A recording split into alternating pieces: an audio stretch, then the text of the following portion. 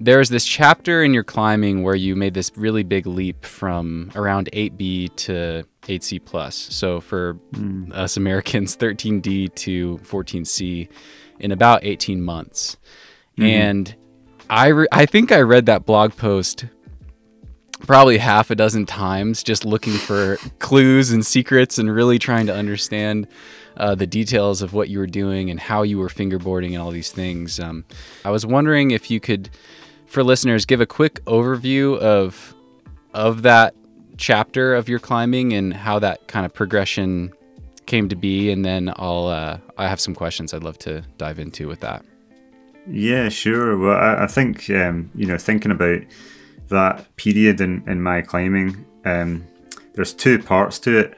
I mean, one, there's the part that's relevant to me, and then there's the part that I'd want other people to take away from it. So the part that was relevant to me was that I started doing some basic finger strength training on a fingerboard pretty regularly and consistently, and that allowed me to make a big jump in finger strength. So that gives the idea that fingerboarding is a very useful training tool. That used to, when I've at that time, which would have been the early 2000s, there weren't masses, like it wasn't nearly as common for people to use fingerboards, and especially now in 2020, there's hardly anyone who isn't. So that's not controversial. But the kind of wider point is like, what should people take away from it? And I think that is relating to finding whatever your weak area is. So looking at my background, I'd already spent a long apprenticeship doing all these different types of climbing, and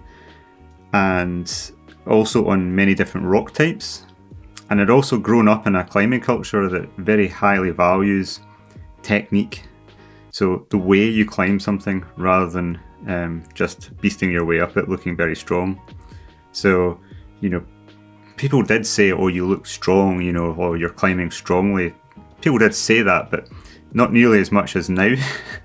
People really valued someone who could climb something and make it look easy. So it was like, if you could climb something without using your strength, that was kind of valued in the climbing culture that I grew up in, and I definitely carried that. So I think that meant that my climbing apprenticeship had given me a broad base of awareness of movement technique in climbing and tactics. So I could really get the most out of my strength. So if you can imagine, like, per unit finger strength, for every kilo of finger strength that I had, I could get a lot of mileage out of climbing difficulty from that, which meant that just pushing that by a little bit, a few more kilos, was enough to have a huge increase in my grade level. That might not be the same for someone else.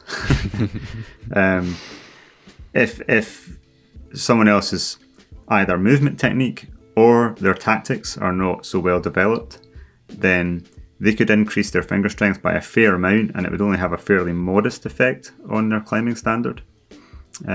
So there's lots of sort of layers for how to understand that. But basically, what I did is I was fairly plateaued at around 13D red point level, and I could do that.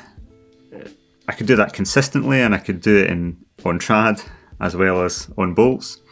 And I became aware that it was a real plateau. I really was stuck for the first time for a long time, like quite a few years really.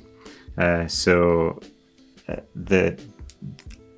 understood that the tactics I was using in my training to try and keep improving were starting to reach a bit of a dead end. I'd milked them as far as I could go, and I wanted to think about changing tack and trying something quite different.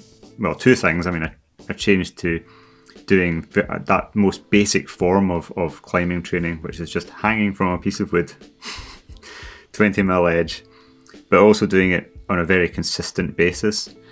And that really did have a marked effect. So I started doing that at the start of a summer. So it was like the end of the spring conditions here in Scotland, where the time for hard red pointing was coming to an end and we were coming into the mountain trad season. But also the season where it's almost like off-season training, where it's too hot to really climb hard. So we do trad in the mountains, but I'd also do a bit of basic training as well. And I started doing fingerboarding about 6 days a week for about 30 minutes. And, you know, not great volume, 30 minutes total, including the warm-up. So that's like a warm-up and then a handful of sets per grip type. And I just did that 6 days a week. And yeah, when I came back to my spring projects, when it got to the October, I was absolutely blown away by the increase in strength. It was just fantastic. But because I already had that base of technique, I could just take that. It was probably only a few kilos more, but it meant a big difference for me because I could really leverage it because I'd already developed a reasonable base of technique. I'd love to hear how you think about the high intensity and high frequency low volume sessions versus what's advocated for more commonly now in the training space of, 1 to 2 sessions per week, but longer duration, more sets, that sort of thing. Have you tried both? Do you have thoughts on, do you have thoughts on that and how they affect the physiology of our fingers? Yeah, I mean, this is a tricky one because where I like to start with any discussion of training and what works and what doesn't is with hard science. But the problem is we don't have it in climbing. I can't say, well, this study that compared all these different protocols for finger strength training had these different results. Those studies haven't been done. There have been a couple of small studies, but they're very small and they don't really test all the options. So really what you're going by is a mixture of applying knowledge of basic physiology, borrowing from other sports and personal experience. And all of those are reasonably poor substitutes for hard evidence, like a real trial of like, well, let's test the idea.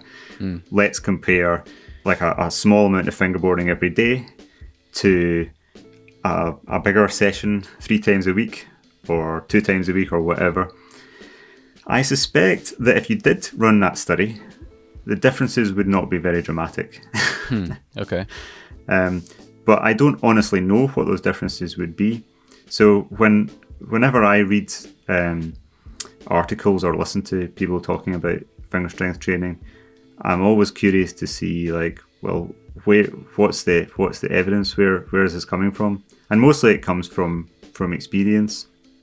And so I have tried to think, well, okay, well, that's fine, but I quite like to sort of test what happens if you do the opposite. And I've done that in many aspects of my training and go, well, I think this is true. And it sort of makes sense, and that's what people do. But, well, what happens if we do the opposite? When I've been observing sports, not just climbing, but also looking at other sports, and I've spent a bit of time studying sports science and looking at other sports, then one thing you kind of become aware of is that professional athletes train quite a lot, and they tend to train every day. And they may do like a formal resistance session only a few times a week, but quite a lot of their other activities in the week, they really are still resistance training. They're still using their strength. So professional athletes train quite a lot, and they seem to do okay with that. So I thought, well, I'll sort of try training like that. So that was part of the experiment as well. And it seemed to go well.